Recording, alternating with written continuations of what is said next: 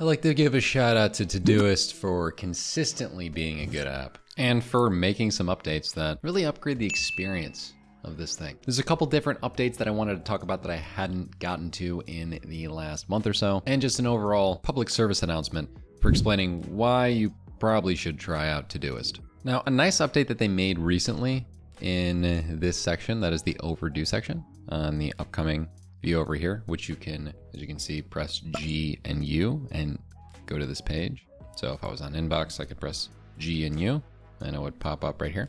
Instead of having to see all these overdue tasks, what we can do is we can press this right here and it collapses that. So then we can focus on everything else on our task list. A couple of their minor improvements that they've made recently is that they have allowed you to pin reminders on Android, which is really cool. And then as well as that, they've just made improvements to snoozing different reminders on iOS, as well as, I really like this improvement. It changes it from showing you a reminder that, you know, you need to get the groceries 2 minutes ago versus get the groceries and then, you know, like having the actual name of the task there because it's obvious it's ToDoIst.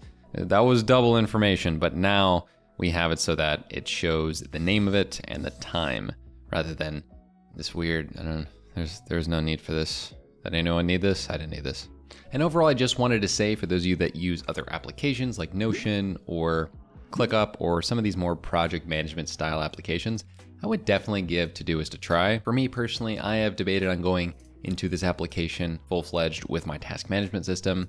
The only reason that I don't end up using it usually is because of the fact that I like having things hyperlinked within my Notion ecosystem because I make all this content. If I wasn't a content creator and I didn't have to worry about that side of it, I probably wouldn't necessarily be using Notion because the notifications on this, the simplicity of capture, the awesome suite of connectivity that it has to things like Google Calendar. I've made videos before on how to connect this to Google Calendar, which I recommend you check out. And I also have a course on this for just how to get started with the application. One of my best friends, Chance, ended up switching from task management in Notion to ToDoIst. So this is my bi-monthly public service announcement to check out a task management specific application.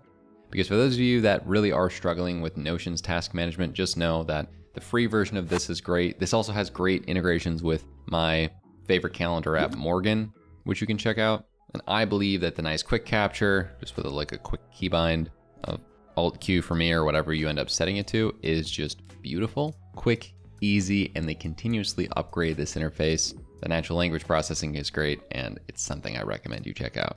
And I also recommend you check out this video on how to improve your productivity even more.